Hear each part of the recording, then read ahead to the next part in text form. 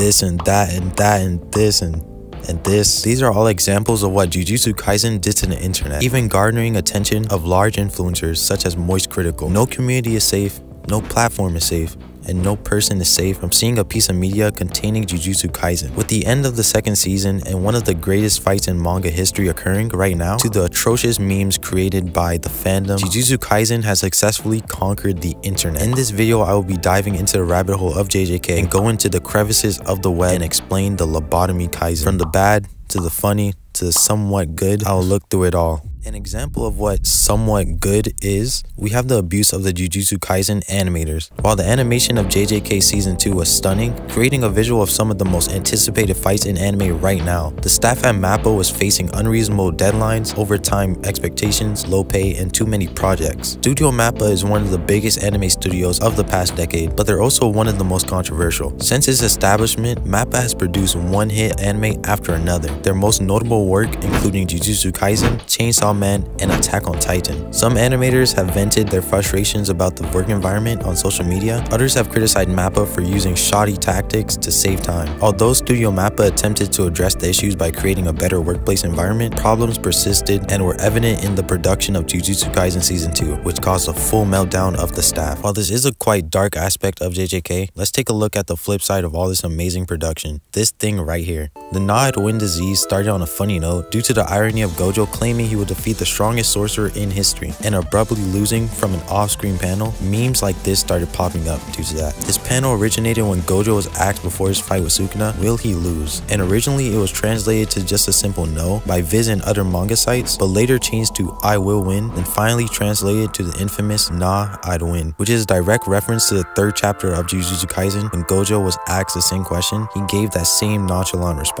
In the comments of the Jujutsu Folk Reddit page, an initial slew of memes that re-edited the frame surfaced. For example, one comment posted under Redditor, a cleanly casual, that replaced the words with nuh-uh, gaining over 600 upvotes in 7 months. Similar re-edits were posted by Redditors in the comment section, and it just took off. Additionally, in late 2023, redraws and re-edits of the frame surfaced again online, and on October 6, 2023, Twitter user @Vihura shared a colored redraw with the JJK character Jogo, gaining over 950 likes in a month. The I'd Win memes went from this to this. The Jujutsu Kaisen fandom took advantage of this irony and mixed it in with humanic free will and started producing the most random and out-of-pocket references, using every pop culture, anime, or piece of media as material, even actual real-life history, bro. To think that this all started from a simple meme like this with an understandable backstory to this, an unrecognizable spawn of a meme that really should have never even been created, is crazy. If you think that was bad, wait until you see the internet's reaction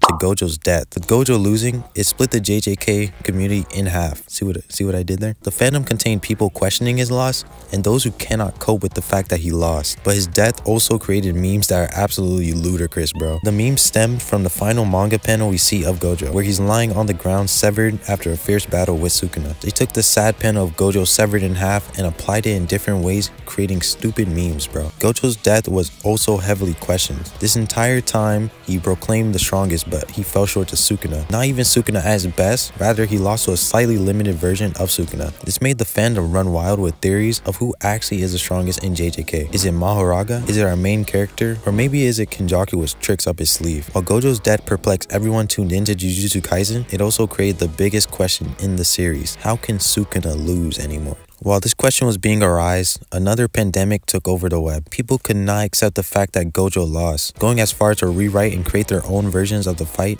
where Gojo comes back to life. People really took time to redraw panels and even animate Gojo coming back. They made realities where Gojo is just straight up one-shotting Sukuna and making Gojo to truly be the strongest in JJK, proving himself after all this time. But this was all just to cope. This was the internet's way to get what they want. Once that ran dry, they would blame Gojo's death on the creator of Jujutsu Kaisen, Gege Akutami. The fandom claims that Gege simply did not like Gojo and that Gege hates some characters. But as I mentioned in the previous video, Gojo had to die. Gege was faced with an ultimatum because if Gojo somehow beat Sukuna, then the story would go in a predictable route, possibly leading to the downfall of JJK. Having the proclaimed unstoppable character lose is a climax many did not expect, and it leaves us on the edge of our seats to wonder, where will this story go? While Gojo's death stirred the internet into chaos, other disruptions was taking place on the interwebs. On July 14th, 2023, Twitter user Ruka's MHA posted an edited panel of chapter 394 of the manga series My Hero Academia, replacing the original phrase said by Ochako Uraka, the cutest girl in the world, for Jujutsu Kaisen special ability,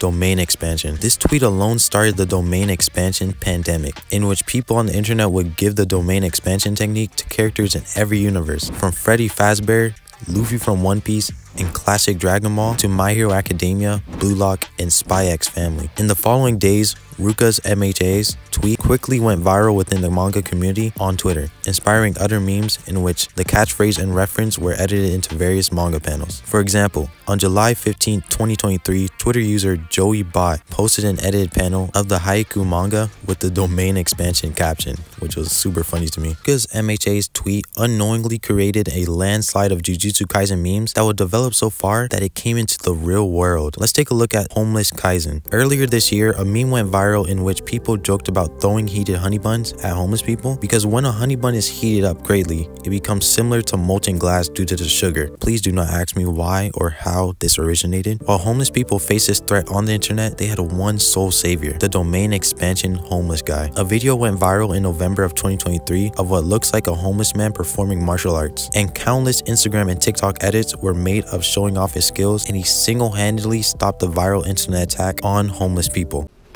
領域展開福間水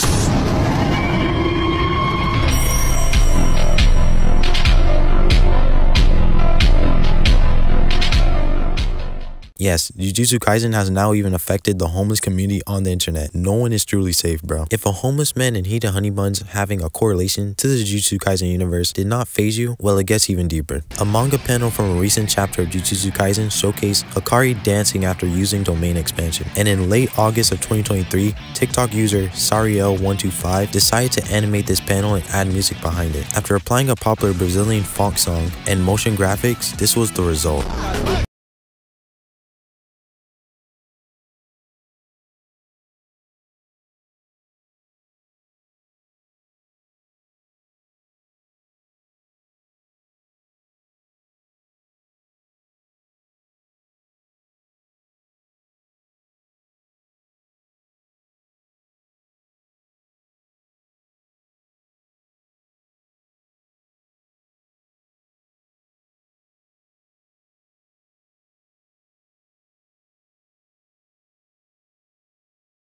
Got over 8.2 million views on TikTok to this day, which led to more creators doing the Hakari dance, and it started its own trend. Some even claim that the Hakari dance meme was even bigger than the release of Gear 5 Luffy on the One Piece anime, and that they saw it more often in their feed than any One Piece news. So the fact that a simple manga panel with a simple meme was able to overflood one of the most anticipated transformations in anime history is breathtaking, and it shows how Jujutsu Kaisen has truly taken over the internet. Everything that I have mentioned in this video actually has been categorized by fans as Lobotomy Kaisen. To explain, a lobotomy is a surgical incision into the brain, often for editing purposes. It was frequently used back in the day, but was ineffective. These were called a botched lobotomy. Since lobotomies are not really successful, lobotomy became synonymous with the last-ditch effort to cure an insane person that would usually fail. Lobotomy Kaisen basically means that Jujutsu Kaisen fanbase is insane and incurable. This term was keyed after all the memes and internet disturbance Jujutsu Kaisen created in the past year. And with that, everyone that used the internet has witnessed or took part in a Jujutsu Kaisen reference in the past year, bro. And it's because Jujutsu Kaisen has successfully conquered the internet due to its creative fan base. So not only is Jujutsu Kaisen producing some of the top quality anime and best fights we've ever seen in the recent years, it's also one of the most influential pieces of media currently. So it's only right to finalize this video by saying, this was truly a Lobotomy Kaisen. This video has gone over things that declare Jujutsu Kaisen the king of the internet currently. And if we have not noticed it, Jujutsu Kaisen has plagued the internet over the past year, right under our noses. I just want to say that this anime is truly a breath of fresh air when it comes to an action-packed show. It is the best in its category, and it just makes sense why it has such widespread exposure right now. Anyways, if you enjoyed watching this video, hit the like button for me, and hey, maybe subscribe. Check out one of these videos as well. You'll probably like them. See you later.